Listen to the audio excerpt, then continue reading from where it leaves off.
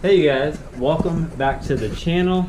I know it's been a couple weeks since I uploaded, but I'm back at it. Anywho, I bought a new car.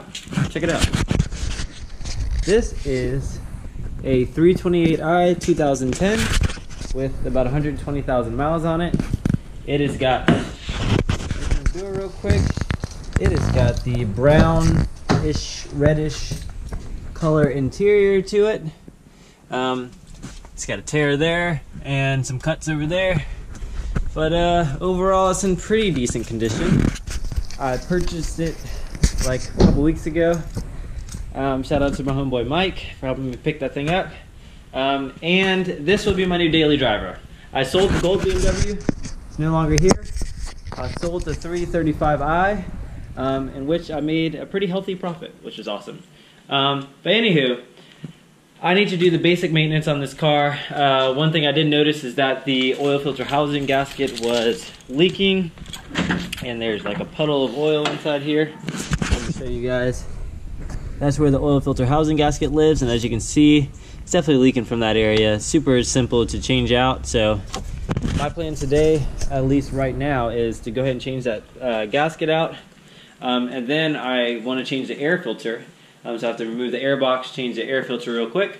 But I'm waiting for UPS or Amazon or whoever to go ahead and drop off the oil and filter for this car so I can go ahead and do an oil change as well.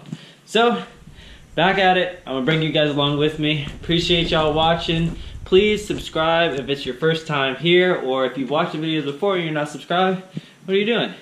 Hit the subscribe button. Alright, let's do it. Let's do it. Let's do it. Alright you guys, to go ahead and start this process off, I'm going to loosen up the oil filter housing cap, or the oil filter cap, so that that oil can begin to like drain to the bottom there, so I don't have a bunch of oil whenever I release the oil filter housing. So let's go ahead and loosen this bad boy up.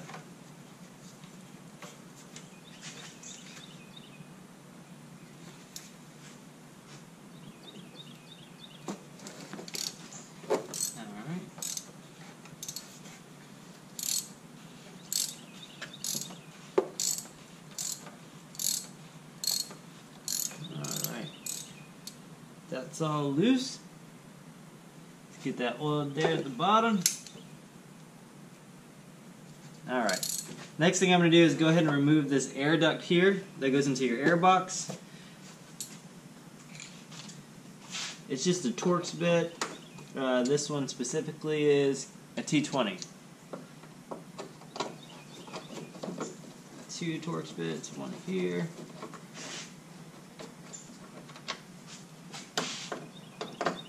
Here as well.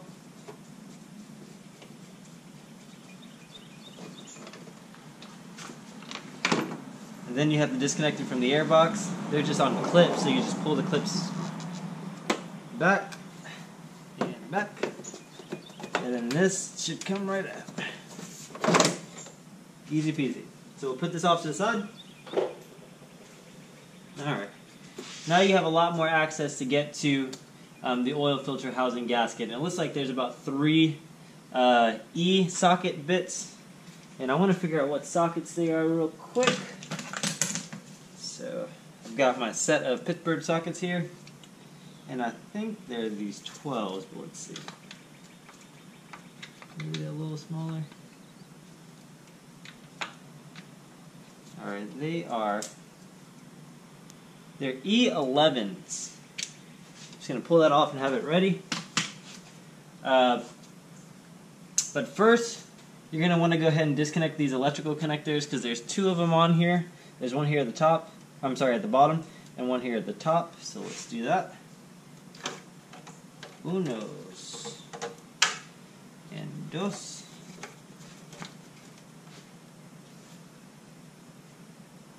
Let's see, am I going to have to take that? Oh yeah, I am going to have to take that intake off. Looks like you're gonna have to do a bit more. I'm gonna have to take this whole top section off and take this off and loosen this intake bolts, because it looks like there's one bolt that's gonna be super hard to get to, one of those E-socket bolts, without doing any of that. So we'll go up to the top and take some of this stuff off, and then get this cap off. Let's do it.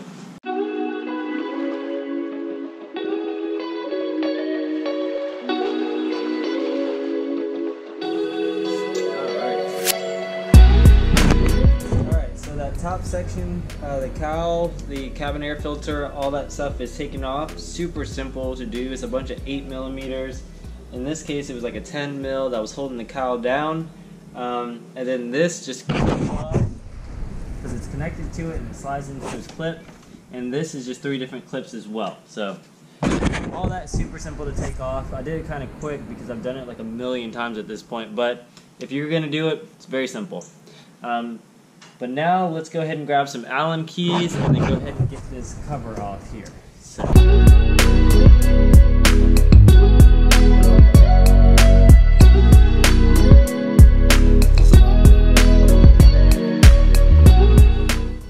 Alright.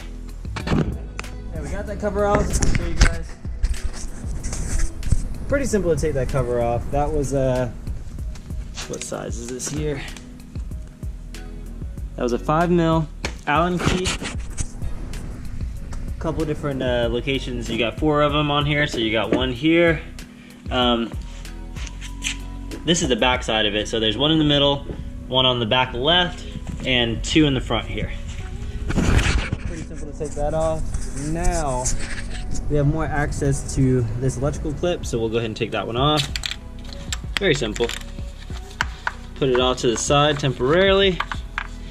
Now, what I remember from doing this before on the 335 was I needed to loosen up the intake to be able to get to that screw right there.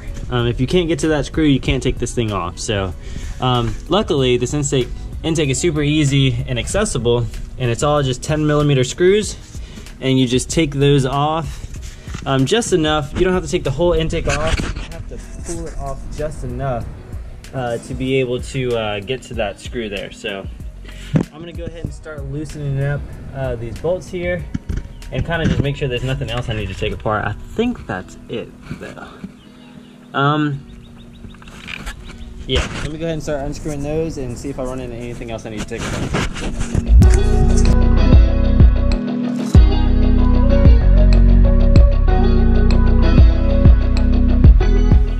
Alrighty. Alright, you guys. I went ahead and removed those. 1, 2, 3, 4, 5, 6, 7 different. They're actually 11mm. I said 10 earlier, but they're 11mm. You just want to move it just enough so you can get your drill, or you can get your socket wrench into there. So I'm probably going to use a socket wrench and a swivel bit to be able to get to that E-socket. But it's a little bit loose. There's probably a little bit more you can disconnect in order for you to have more access. I'm just gonna try and make it as minimal as possible. But just a heads up, this is just the N52 basic N52 motor. So I think that's all you need to do to get those off. So I'm gonna go ahead and try and remove some of these E-sockets now, and we'll see if we can get it off with just that, or if we need to do a little bit more. So I'm gonna put you guys back on the stand. Let's do it.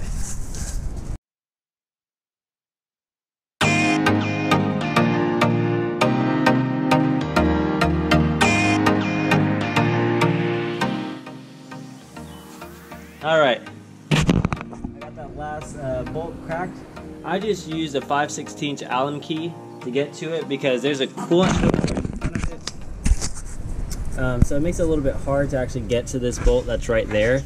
But 5/16 fits on there perfectly, but obviously you just want to, you know, crack it with this and kind of just be careful because you don't want to strip that one. It'll be kind of super hard to take out. But I'm fairly certain it's just those 3 E-socket bits that you have to take off.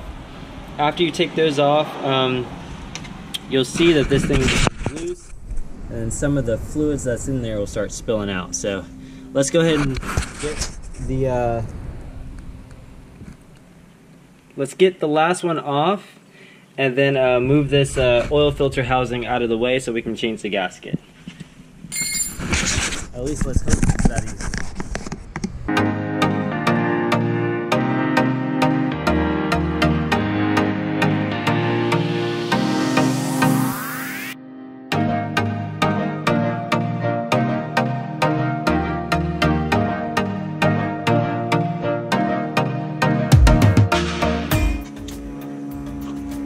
Alright, you guys, that thing does not want to come off.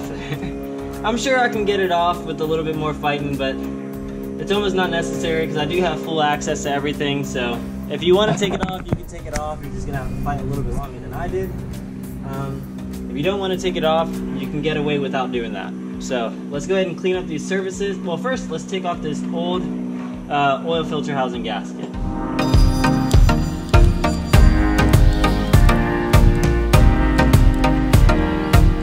Alright, we got the old oil filter housing gasket off, and I'll show you guys. Right here where that coolant passage was, it's super loose and super flimsy, and it was actually a little bit like it overheated at some point and it kind of melted this gasket. Everywhere else seems to be fine, just that one point was pretty bad. So maybe it was just leaking kind of coolant, a little bit of oil for a good long time. So I'm gonna go ahead and clean the surfaces. We're gonna toss that gasket. I'm gonna go ahead and clean all the surfaces. I'm probably gonna take like carb cleaner, spray it on this rag, and then kind of take a Phillips head and wipe all up in there, so that whenever I do seat my new gasket, it's all clean and clear. So let me go grab some carb cleaner and a new glove.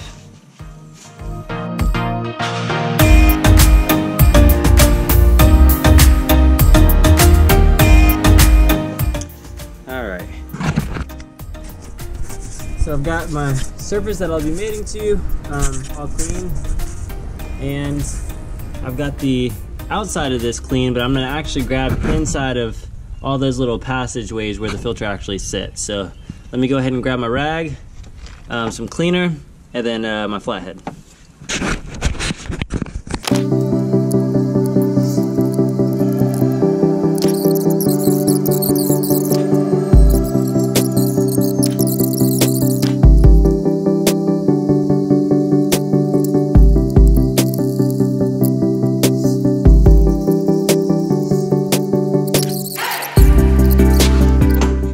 Boom. Woo. That wasn't that bad. Let me go ahead and hand tighten this oil filter cap back on and clean up some of my mess. And what you're gonna do to get this thing back together is just do the opposite of what you did to take everything apart. So I'm gonna go ahead and put this back together, and then I'm gonna go ahead and get started on this air filter, changing that out, which is super simple. So I'll get back with you guys whenever I get on the air filter.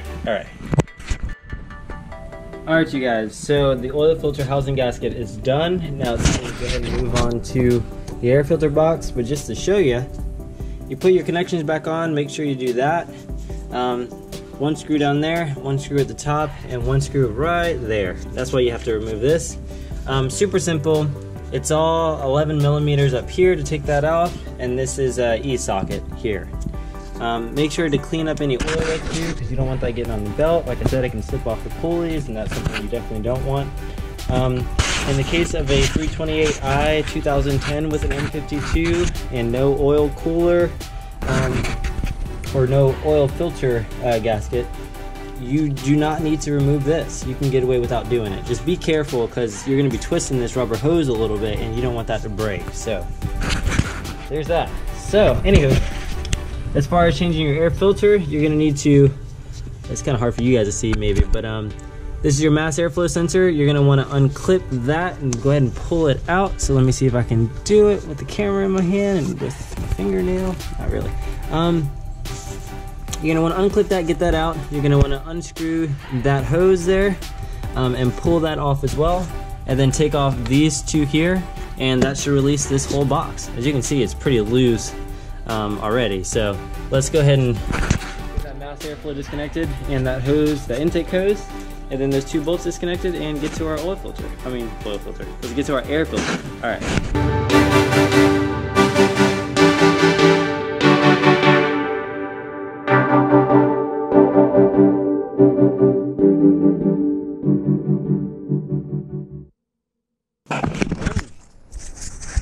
Just like that, get a new air filter.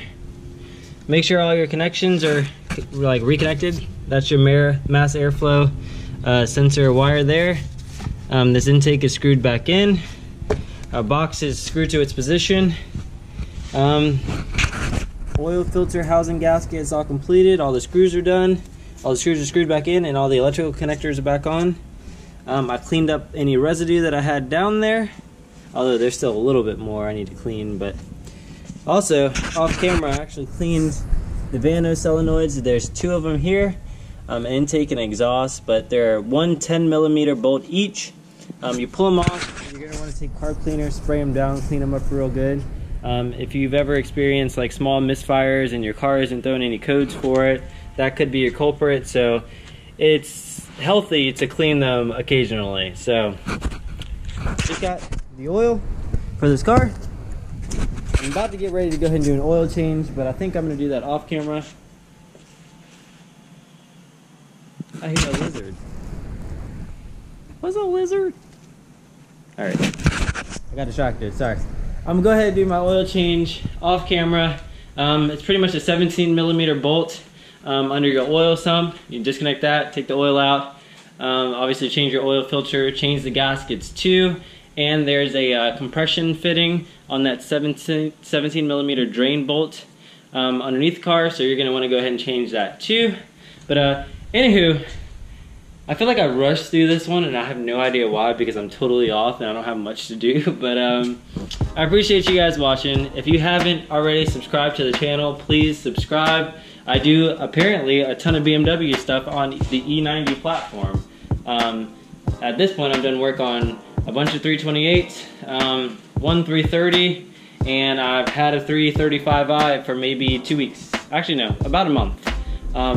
Love that car, and I kind of miss it somewhat. But anywho, I'm gonna do some power modifications to this one probably to go ahead and get it up to a little bit more horsepower. I'm shooting for at least 250. Stock on this is like 215, so 250 would be nice. I know there's like a stage 2 intake manifold that you can get with 2 DESA valves, and I'm thinking that would definitely help. It's supposed to increase the horsepower by around 20-25 horsepower, so that should get me pretty close to where I want to be at. Obviously a cold air intake may do, you know, 10 horsepower, maybe not, I don't know. But I appreciate you guys watching. If you guys aren't subscribed already, please subscribe, hit the subscribe button. I'm still trying to make it to 50 subscribers. Sorry I took like a couple weeks off. It's been a busy time in my life, but I appreciate you guys. Alright, I'll see you guys on the next video. Thank you for watching. Peace out.